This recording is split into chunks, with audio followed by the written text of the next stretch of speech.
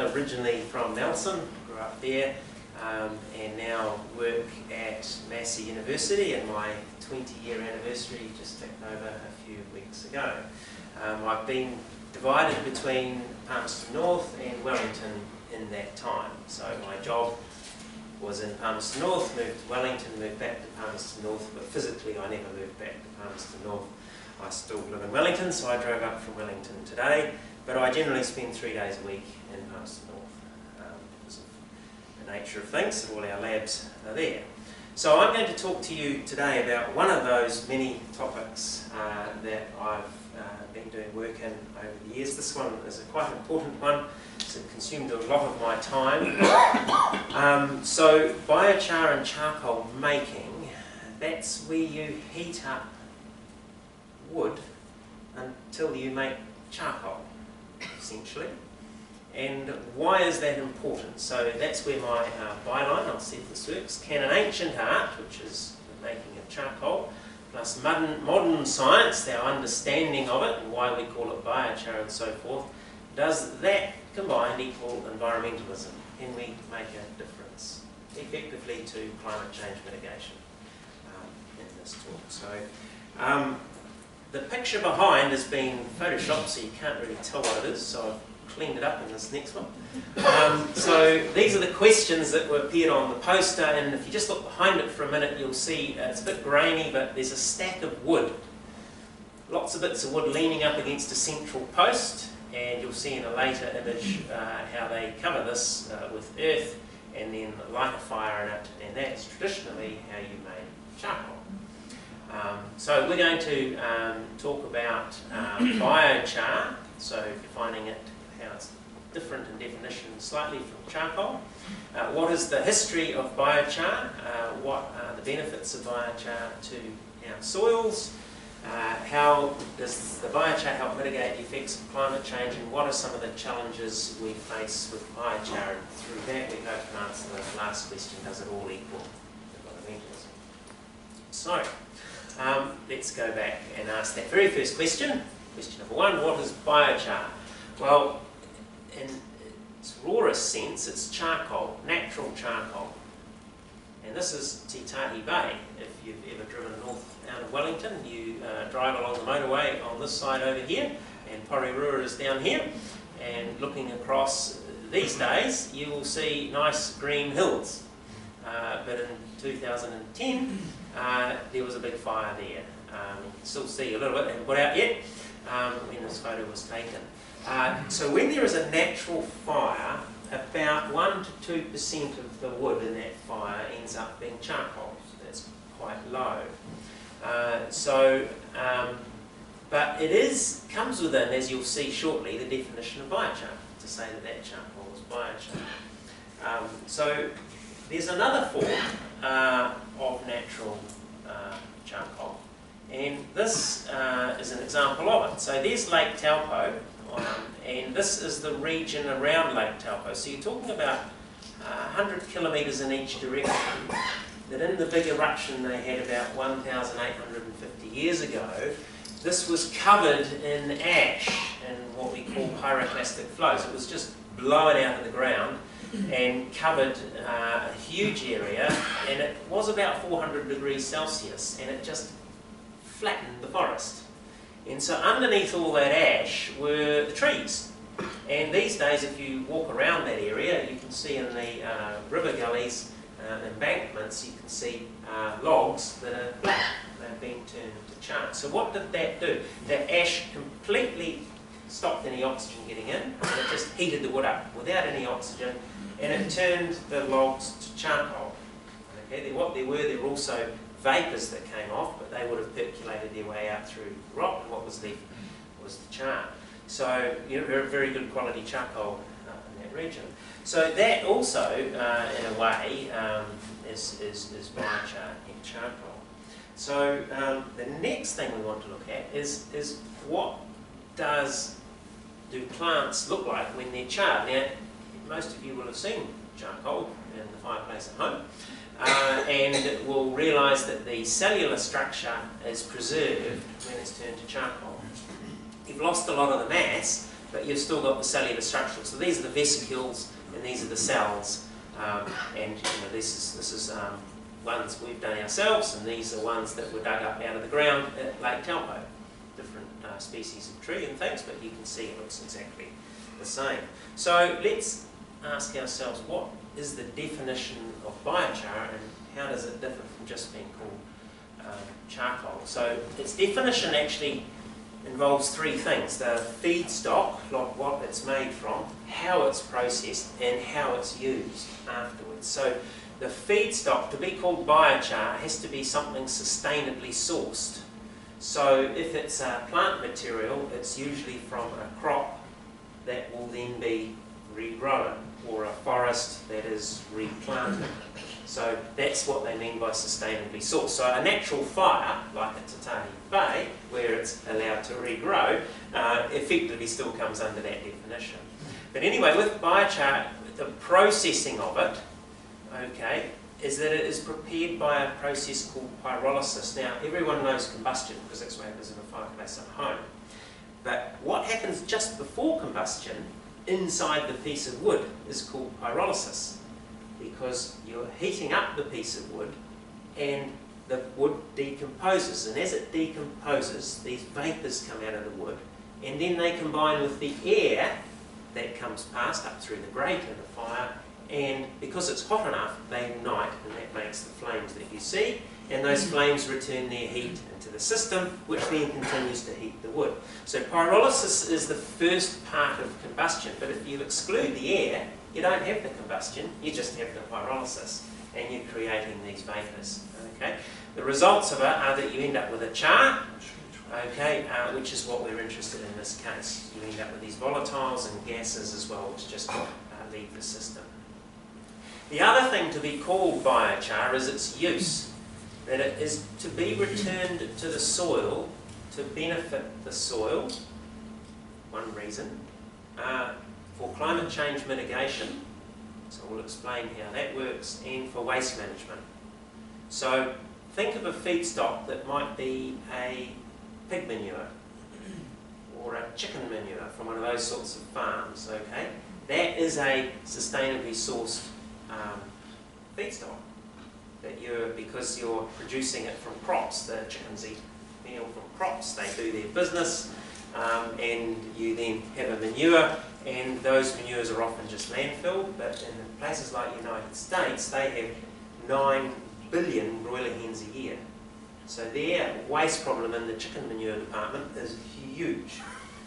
And so they've had to develop technologies, and using pyrolysis is one of those to reduce the environmental problem that comes from dumping manures. So anything that doesn't meet this sort of definition cannot actually be called biochar. So it might just be charcoal. So say if you get charcoal and the bag says made in Indonesia, it probably hasn't been produced from a sustainable forest. It's just a chopped down forest, which is then going to be turned into a palm plantation or something like that. And so you wouldn't call that biochar. Okay?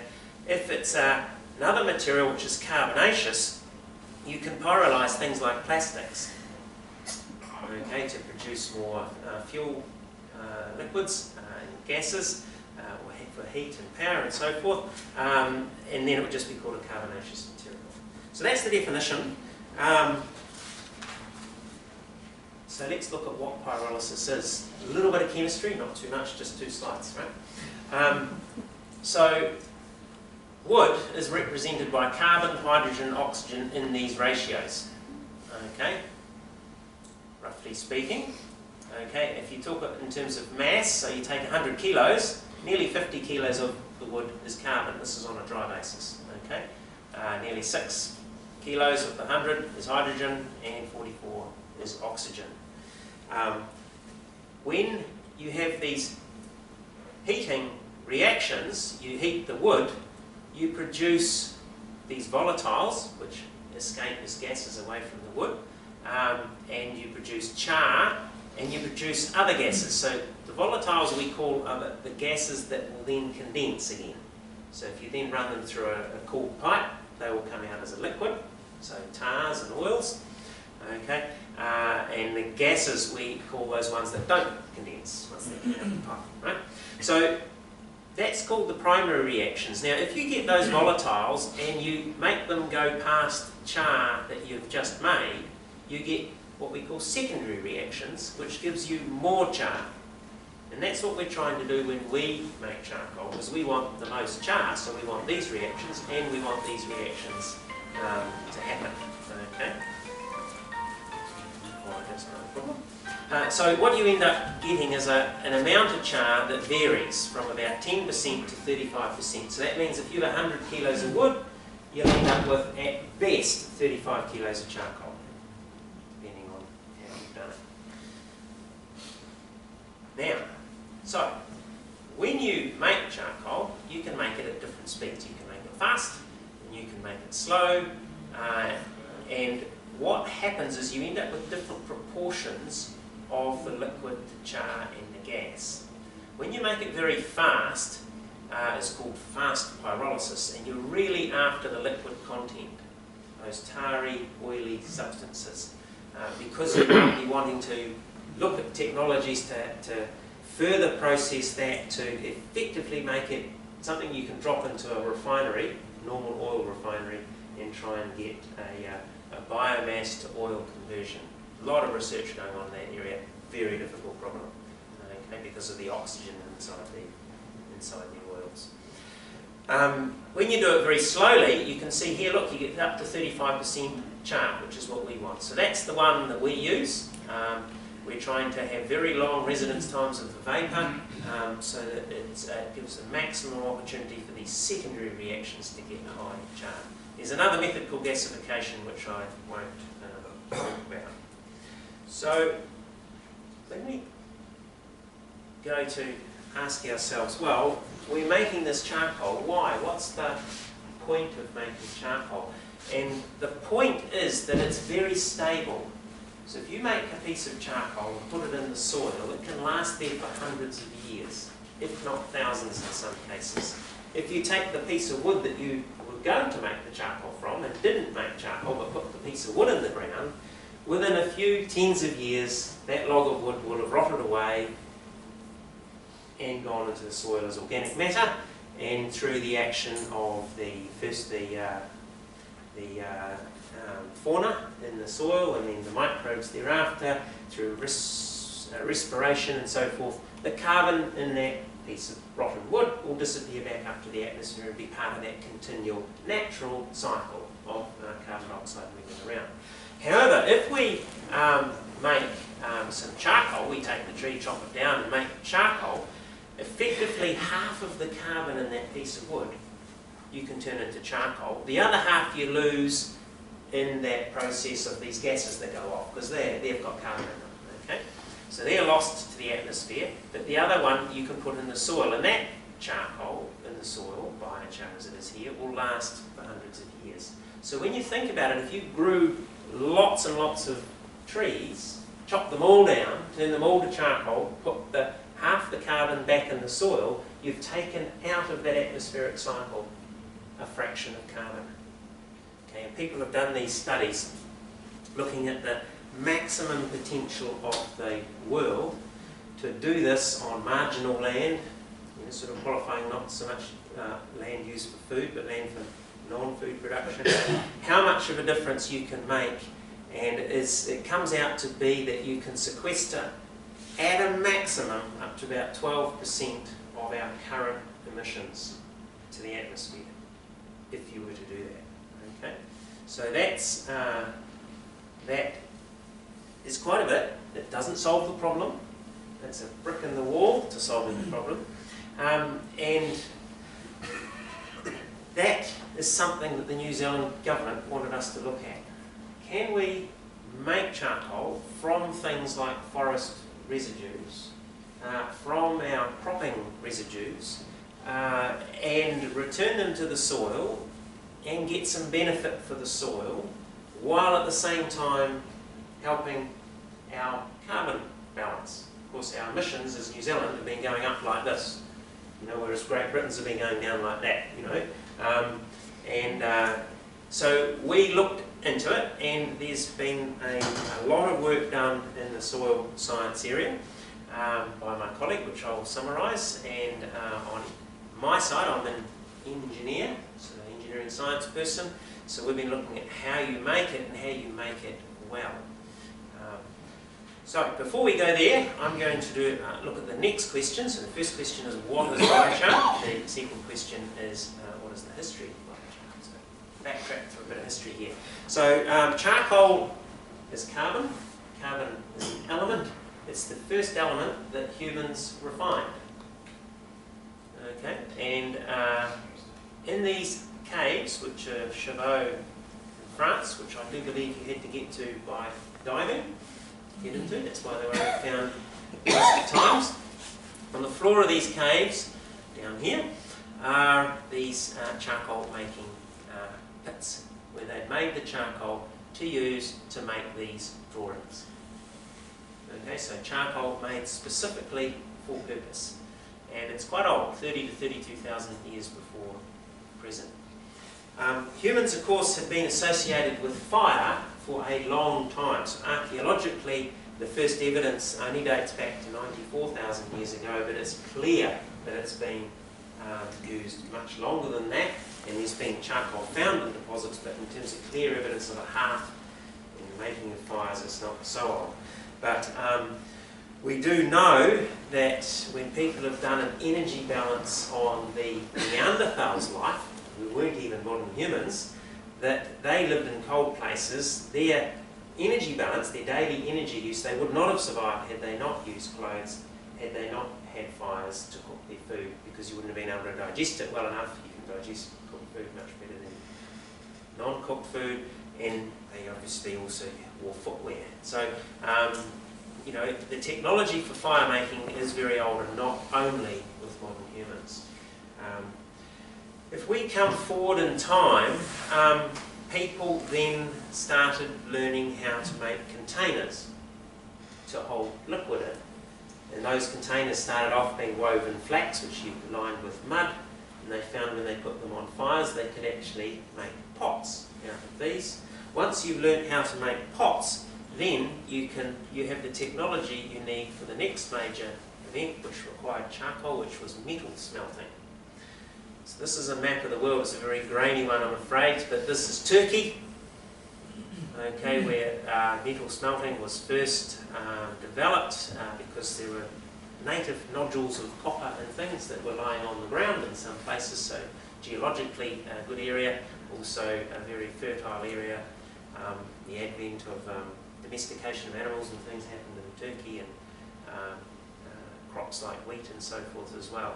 And that spread over the next so many thousands of years across most of the middle part of the world there. To smelt metals, you need temperatures that you can't get in a fire. The only way to get those is by using charcoal. And the charcoal had two purposes, one to get the temperature and the other to act as a reductant to get the oxides out, so that you ended up with your pure metal as well. So that continued, and of course, you know, even in modern memories, we had people called smiths, probably a few smiths in the room, that used a lot of charcoal in their little foundries to make metal objects and get things hot enough with the bellows to blow on them to get the heat you needed. So the requirement for charcoal has been around for a long time. So we're talking here 10,000 years in some parts of the world for this purpose. So there grew up a whole industry in charcoal making. So here's a few, you know, if you know anybody called Collier or Coleman or Kerber, you know, if you've eaten spaghetti carbonara, you've come across things that were people who worked in charcoal making, or was spaghetti of the charcoal makers, spaghetti carbonara. So here's the picture that I had on the first slide. There's some men putting a pole in the ground, stacking it up in such a way, putting earth over the top, and then you light that fire. Now there's a chap called Tony Robertson who had a show in the UK called The Worst Jobs Ever, because making charcoal required you to watch this pile for 2.5 days or so.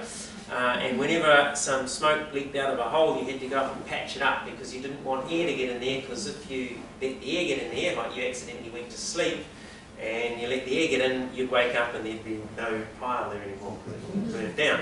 And so apparently the charcoal makers used to sit on a one-legged stool, such that when they went to sleep they fell over and they woke up, you see. So it wasn't such a fun job. Even though you were outside, but you weren't in the fresh air, of course, because it was leaking all these fumes. The other use for charcoal, apart from smelting, was in agriculture.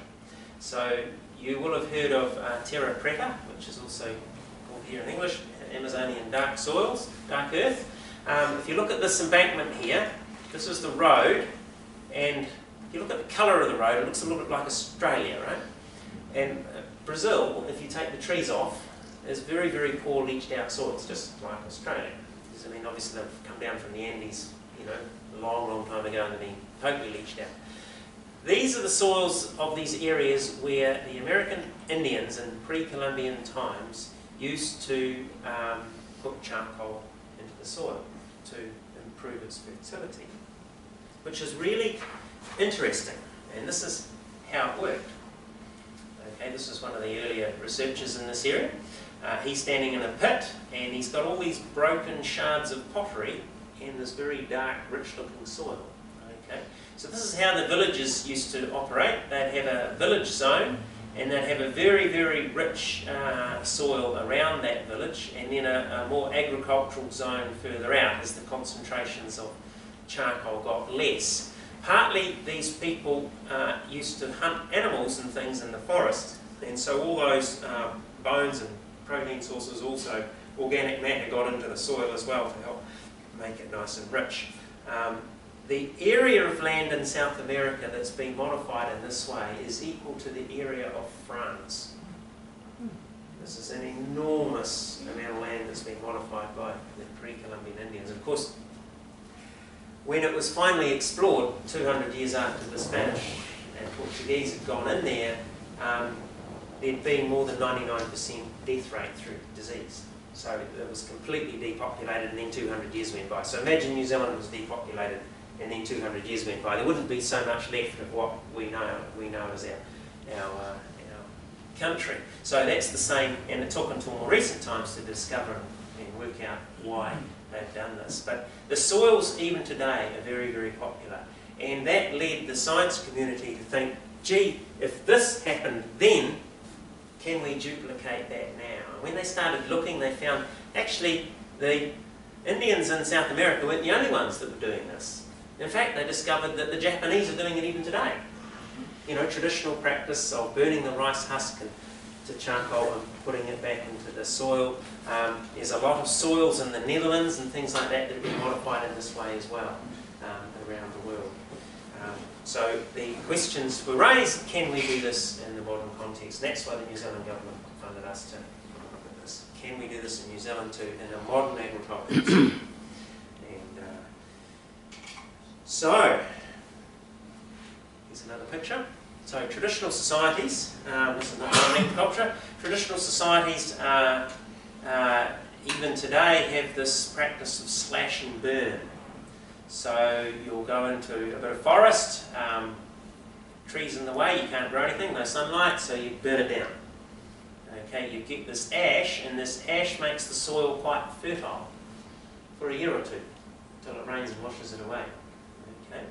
And so what quite a few researchers have been doing is going around to these places where people are very malnourished as well, you can tell by the dog, not too healthy, and saying, well, why not try a slightly different approach called slash and char, so that you're charring the wood as you go. And the result of this is that these slash and burn, they use a lot less forest. Because it's done more slowly, the fertility of the soil stays a lot longer because of the properties of the biochar, which I'll get on to in the next slide. Okay? So that has helped in some communities, because these, you know, it's still very traditional in some parts. I think the work where I think I got these from was a presentation I'd seen in the United States, and the guy was working in the Cameroon, I think it was. Okay, so what are the benefits of biochar to soils? Now, a soil scientist could talk for a long time about this, right? So I'm going to kind of cover in general terms and then ask me if there's any people out there afterwards, any more specific questions I can try and help out. So biochar doesn't benefit all soils, okay, but it can have some effects in terms of increased crop yields, water retention, better water retention. You can imagine it's porous, so look at that. It can mean you need less fertiliser. It can mean it doesn't require as much energy to harvest. It's interesting, and it can also result in less global greenhouse gas emissions. Okay, so how does it do that? Well, the science of that is that it helps aerate the soil. Because it's a porous material, it's like putting gravel into your clay soil. It's to help allow the air to get in much better. That allows it to drain better. When things drain better, they don't produce so much methane. So that's the way it helps lower methane, not through any chemical process, just by having the soil more aerated and having aerobic processes going on. It lowers the soil bulk density. It's very, very light. So if you mix it into the soil, it actually makes it easy to pull a plough through, so it doesn't require as much energy to harvest. The soil's not as strong as well. Now, you've got this thing called a liming effect. So, you know lime, there's a lot of lime works around New Zealand. They put the lime on to reduce the acidity of the soil, to make it more alkaline, right? Biochar does this through its ash. So the ash in your fireplace is a good liming agent to put on your garden. It's the same effect. It also alters the supply of electron acceptors and redox potential in the soil. So what's that to do with it? It's really when you're breaking down the wood, you're knocking off things like carboxylic groups and so forth, and you end up with exposed electrons, which allow you to have more interchange with ionic compounds in the soil. So that's helpful. It also, through this process, helps reduce the nitrous oxide emission from the soil. Now, nitrous oxide is 290 times worse than carbon dioxide in terms of the global greenhouse gas, and it's actually one of those things that you've got to try and reduce. New Zealand Agriculture is working on how to do that effectively. You also have something called a priming effect on organic matter. So what does that mean? If you take 100 kilos of biomass and you just plough them into the soil, they will rot away, and eventually the carbon in them will end up going back through respiration to the atmosphere, right? If you take that 100 kilos and you turn it to charcoal and then put it in the soil, that charcoal will remain there for a long, long time, but it will slowly decrease, ever so slowly. But what the charcoal does is it enhances any further organic matter from the natural growth and death processes of the plants in there. It allows the organic matter to build up a bit naturally. So it has what's called a priming effect, which is probably why those Amazonian soils were so dark, because of this priming effect that allowed more organic matter to end up in the soil. Another thing that it does is that it allows the phosphorus that's in the biochar, when you make it, to become easily available by the plants. Phosphorus is one of those elements that we're constrained with in the world. This is why the United States has a free trade agreement with Morocco, because they have the phosphorus, right? And the US needs it, that sort of thing. So we also have a lot of phosphorus, I think, off the Chatham Rise, undersea phosphorus, which has been a big issue, you know, and been thrown out of the Environment Court. And I think at least the company, I think, eventually withdrew it because of the environmental concerns we had. But I understand that same companies now in Africa finding sources over there doing what they're doing. But phosphorus is something the world will be constrained at, so there's a lot of research going along around the world. How do we get phosphorus that we've got in our food chain back into the food system at the growing end? Because certainly you have to put it on in this fertiliser, comes through the food chain, ends up in the waste treatment plant, goes out to sea because it goes through with the water. So we're trying to, or we immobilise it. Other things too, leaching of agri-chemicals. When you've got the charcoal, it's very absorbent, so it can suck things up and it holds them there for a bit longer. So you don't have as much leaching of fertilisers, so you don't need to put so much on in the first place. So it's helpful in that way. So these are all the benefits. That's my slide on the benefits to soil. Now we go on to this next question. How can biochar help mitigate the effects of climate change? Really, we've got to start doing this by looking at the biochar system, the whole thing that wraps around biochar. And that system's a really complicated looking diagram, but what we've got here is the biomass phase. That's the feedstock. You grow the feedstock, you then have a conversion, you turn it into charcoal, then you take the charcoal out and you use it somewhere, put it back in the soil. What they talk about are these contexts. There's two types of context: environmental context, which affects all three phases, and the socio-economic context, which affects all three phases. We in our research haven't looked at any of the socio-economic. We weren't funded enough to do that. And the systems. You've got an agricultural and waste system that feed into the feedstock, and at the other end you've got the systems which are your renewable energy, climate, and your land use, of which some of it's farming, systems. So to understand things, we looked at the environmental context. That's what we looked at. So the next slide is about that. Okay. So in an environmental context, just imagine you have a biomass, and we looked at forest residues, orchard prunings, and wheat straw. Okay, so sort of three we looked at. If you have 1 tonne of biomass and you do nothing to it, so forest residues, you just leave them there. They go back into the ground and back into the system. Orchard residues, the doing nothing scenario is you just run your mower over them, leave them on the ground. Wheat straw, you just plough it back into the soil. Right? So doing that, or doing nothing, actually means you've got some soil quality, just because of the environmental matter. You know, it's like putting your compost in the garden, you know, after it's come out of the compost bin.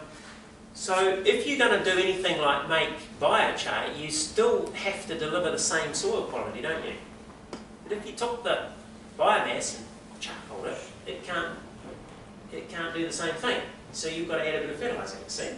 And so what we did is looked at 2 different scenarios. We said, let's take that biomass and either make biochar out of it, or let's just make energy out of that biomass, because that's an alternative use. If you've got waste wood, you can put it in a boiler and make energy and sell that energy to somebody instead of burning coal, say, or natural gas. Or you can, say, make charcoal and put it back in the soil. So when we do this is the energy case. I think we've got everything here. We've got a few other things, okay? When we do the energy, it means our 1 tonne of biomass didn't go into the soil, did it? Didn't deliver anything to soil. So what you actually do is to add some fertiliser to add to the soil. You see? So we're actually doing an accounting system so that we're still delivering the same benefit we would have originally had, but getting the energy out as well. Okay? And then if we do the case where we're making biochar, we still have to do the same thing. The process is slightly different. We have to dry our feedstock, we have to make some slow pyrolysis to make some charcoal, then apply the charcoal to the soil to deliver the soil quality. And in the process of making that charcoal, we've actually produced a bit of gas and we made a little bit of heat and we've sold a little bit of heat as well, you see. So what we do is we look at the environmental impact of those things and say, what is the best use of the original biomass? Okay, and then we come up with, I'll just zip through here. So if we did the do nothing, which is business as usual, we left the residues in the forest, or the orchard prunings, mowed them onto the ground, or the wheat we just ploughed back into the soil, we had to spend a bit of energy. So we had a bit of an impact on the climate, because orchard prunings, we've got to run the mower over them. The mower uses diesel, and so we've had to have a climate impact of 40 kilograms of carbon dioxide per tonne of orchard prunings that we mowed into the ground, right? Logging, we didn't do anything. We didn't have to mow, they just left them in the forest. So we didn't do anything, so it didn't cost us anything. And the wheat straw, same thing, we had to plough it in. So this is the tractor diesel to do the ploughing. Okay? If we then do the other scenarios, and I want to jump immediately down to this one at the bottom, this is where we make biochar. These numbers are quite negative. So what does that mean? Our impact on the climate is negative. It means actually it's a good thing, because we've now put less carbon dioxide, because it's a negative number, into the atmosphere than just leaving it as the business as usual scenario. Because these are little smaller numbers, they're good. And what I've got in the brackets is the key thing here, is that in each scenario, this is how much carbon dioxide we have effectively locked up as charcoal. So from our tonne that we started at biomass, we've locked up 260 kilos of equivalent carbon dioxide out of that atmospheric cycle. So it's actually quite good for the environment. And the three scenarios have different numbers. Okay. The heat and power, if you look at just the size of the numbers, they are more negative than biochar. That means that they're better than doing biochar. Doesn't feel right, does it? But it's only better in the sense of the way they do carbon accounting. If somebody's got a power plant that runs on coal, so we can imagine a large dairy producer running spray dryers, might be using coal to burn to make the heat, right? If they then converted to using biomass, they could claim the credit that they're now no longer using a fossil fuel. Okay? So in that case, which it's called with offsetting, these numbers apply. But only the first mover can claim that.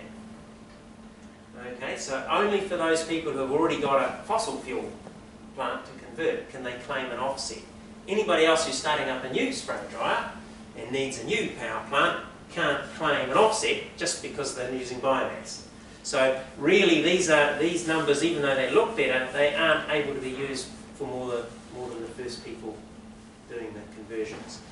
This is a sustainable thing, and so the conclusion with that, let's see, what have we got here? Oh, I'll just explain those in there, is that how can biochar help mitigate the effects of climate change? And the answer is by locking away carbon which other uses of biomass cannot do. So from an environmental point of view, doing biochar is the best use of residue biomass. So on to our last question. What are some of the challenges we face with biochar? And there's three that I'm going to talk about here. One of the challenges is in production, one's in the quality of the biochar, and the other is in the accounting of biochar as a carbon credit. Okay, I've done a lot of work in production, so let's have a look at this. So this is your system of this, the materials handling and processing system. You've got your harvest, your pyrolysis, and your delivery. Not looking at the environmental side, not looking at the socio-economic side. So you've got harvesting the feedstock from whatever source it might be, waste, forest, pastoral, transporting it to some processing facility where you chip it, dry it, stockpile it, blend it, make it into charcoal, you make some gas, you make some oil, you store the char, there's things you have to do to make it safe, formulate it into the form that it's going to be put in the soil, transport it, deliver it, and put it into the soil, however you do that, spray it on, drill it in, sow it in pellets. It's not altogether straightforward, because what scale were you going to make this pyrolyzer? Is it going to be a great big one or a little wee one? And that's actually quite important. And so if you have a little wee one, it means it's mobile. You can drive it on the back of a trailer out to the farm where you're going to use it, do the processing, then drive away to the next farm. If you have a large unit, you have to gather up all your biomass, ship it to the reactor, then bring back the charcoal. Okay? If you have a large one, your costs are in transportation. But you can do more in the processing. So pyrolysis is the central thing here, but you can actually take advantage of your liquids, and you can run that to make heat and electricity and so forth. But if you've got a small unit, you only make your charcoal, and you burn off everything else. And it works out, as you'll see shortly, the very next slide indeed, so I can go straight to it. There's a whole lot of numbers on here, but what I want to point out is that, just take one example, I've got two examples here, take the forest residues, that whether you use a small scale or a large scale, so small scale means 3,400 tonnes of charcoal per year, and a large scale is 35,000, that it's going to cost you around about $400 to make a tonne of biochar, no matter what scale you use. Because large scale, your big cost is transport. And you're transporting stuff that doesn't weigh much. Charcoal weighs very little, so you're transporting trucks full of air around. And that costs you quite a lot in the end. Small scale, you don't get the advantage of making heat and power, but actually, the difference between making heat and power is very, very little. And these other columns over here are if you were then offsetting a natural gas plant. So that's for that first mover problem. It actually doesn't reduce the cost by more than $10 or so. It's actually, it doesn't actually gain you anything to do those replacements. So really around about $400 a tonne there, slightly less in other systems. These ones are between $200 and $300. What I then do is I then convert that dollars per tonne of charcoal produced into a dollars per tonne of carbon dioxide, because carbon's got a molecular weight of 12 and oxygen's got 16, so carbon dioxide weighs 44 and carbon weighs 12. So you actually end up, because of the weight, you end up getting your unit cost kind of drops down. So this is a price somewhere in the $130 to $150 per tonne is what it would cost you to make a sequester 1 tonne of CO2. Now, what's the price of CO2 at the moment?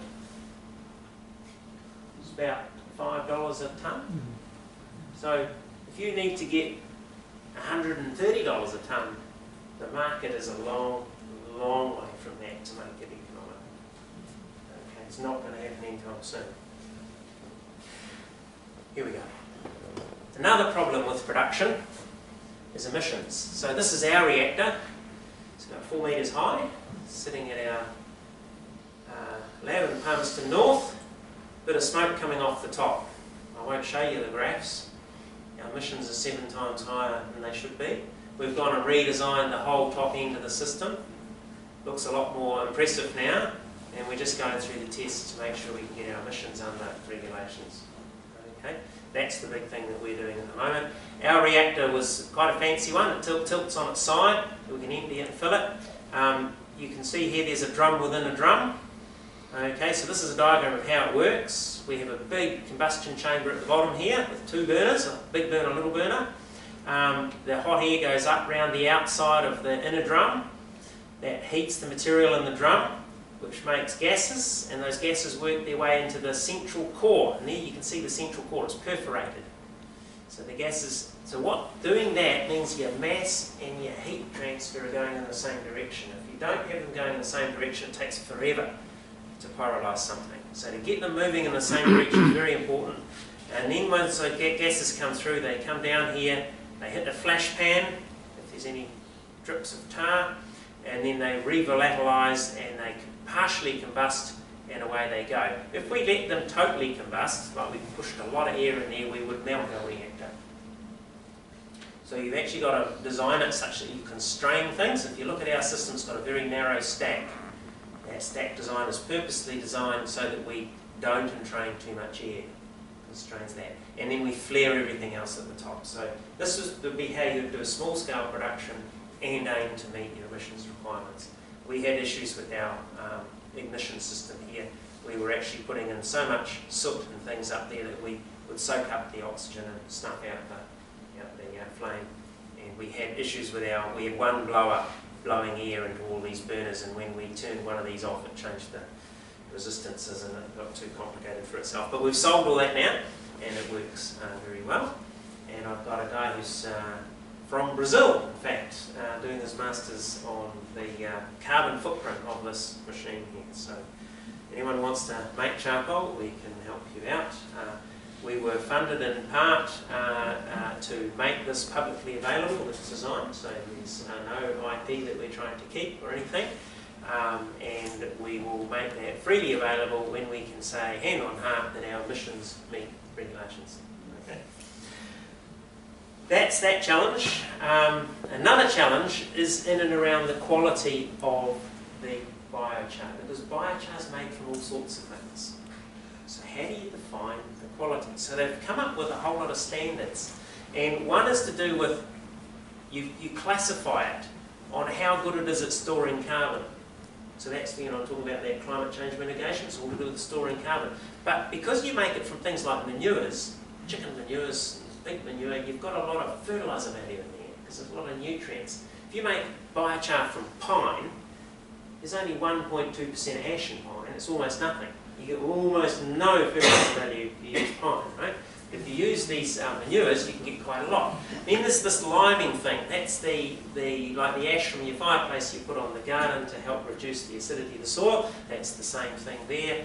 We also have this particle size, which is to do with moisture retention and whether it's helping to get the soil aerated and so forth, and free draining and so forth. They talk about down here suitability for soilless agriculture, that's hydroponics and so forth. Another problem, toxicity. Okay, you get these things called polyaromatic hydrocarbons.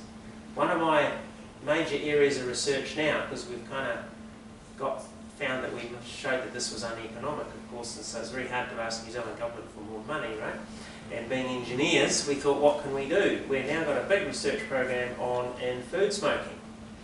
So instead of being interested in the charcoal, we're interested in those volatiles. But we also are interested very much in these things, which are these carcinogenic compounds. You know, these things called polycyclic aromatic hydrocarbons. If anyone makes toast for breakfast, you'll be eating polycyclic aromatic hydrocarbons. Anyone fries your bacon, you'll be getting these things in there too. Toasted muesli, it's all there. Anything that's been baked and fried and so forth has these things in them. But we don't want too many of them, right? And with so there are regulations in and around with foods in Europe. New Zealand has no regulations on our food, nor does Australia, nor does the United States, just the Europeans, but it's going to come, everyone will have it.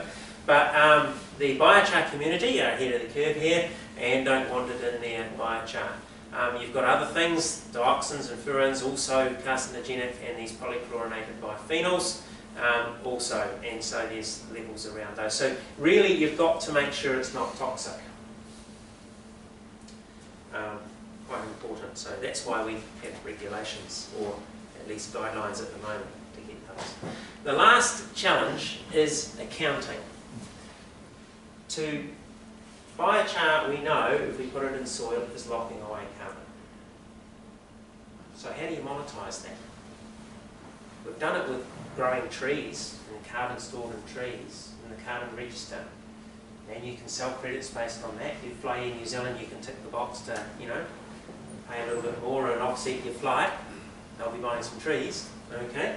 But how do you monetize it? Well, it's very difficult because there's a few problems. And the problems are, when we put that biochar in the soil, how do we know it stays there? We know it lasts a long time, but how did it wash down into the river and out to sea? Is the soil being moved like this and it's slowly grinding? We know charcoal's very friable, as it called, it makes a powder very easily. And in fact, so there's still some issues around that because they found in some of the estuaries in Australia that 50% of the mud is actually black carbon from all these fires that they've had. It gets washed down, And so you've got the other issue, that sort of comes into the soil carbon accounting, partly, is that when you've got soil carbon and you're measuring, you can't actually distinguish between what's organic carbon from natural plants that are just in the process of slowly breaking down, or charcoal that you put in there that's going to stay there for a lot longer. And so when you're measuring soil carbon, it's very difficult to measure soil carbon in a large area. You have to do one little hole here, and here, and here, and here, and that becomes very expensive to do and measure it all at once. So there's no huge averaging techniques to count soil carbon. We've got this other issue of validation, monitoring, reporting and verification. What's that? That's making sure nobody cheats. That's what that's all about. Right from the people growing a sustainable forest who then decide to turn it to housing development. Not sustainable anymore, is it? Might not tell anybody. Right down to people actually making the charcoal, making sure they meet emission standards, the use of it, that it goes to the right places. It's actually very expensive to do this. So yes, then we've got this issue of terms of entry into a monetised system. So what does that mean? 1 tonne of carbon dioxide, has a value in the market. The question is what that is. When you're talking in terms of trees, you're talking in terms of an avoided emission, not a sequestered amount. So you're talking with trees, it's avoiding putting stuff into the atmosphere versus taking stuff out of the cycle. So there is talk about if you did go to biochar, you should have a different value for it, a higher value. So there's lots more things that can be questions. But do you have any more? I guess the last thing is does it all equal environmentalism? Well, it all gets a bit blurred, doesn't it? Because it becomes quite difficult to actually pinpoint where it's going to be of value to society, because nobody's actually making any money with it. And ultimately it does come down to economics. People make biochar, people sell biochar. You can buy it in some places like garden centres and so forth. People that buy things in garden centres, they're not dominated by economics. You will buy things in a garden centre because you want to, not because you have to.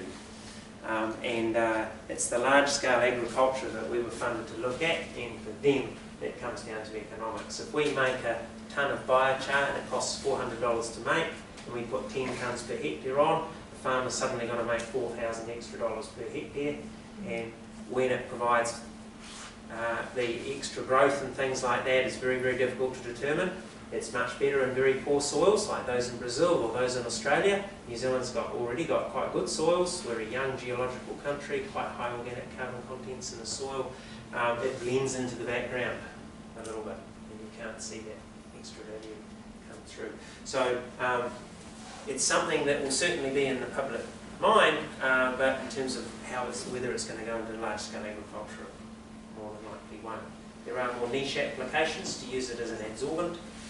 So for runoff issues, it can help with there. Yes. So I hope I haven't sobered the mood too much.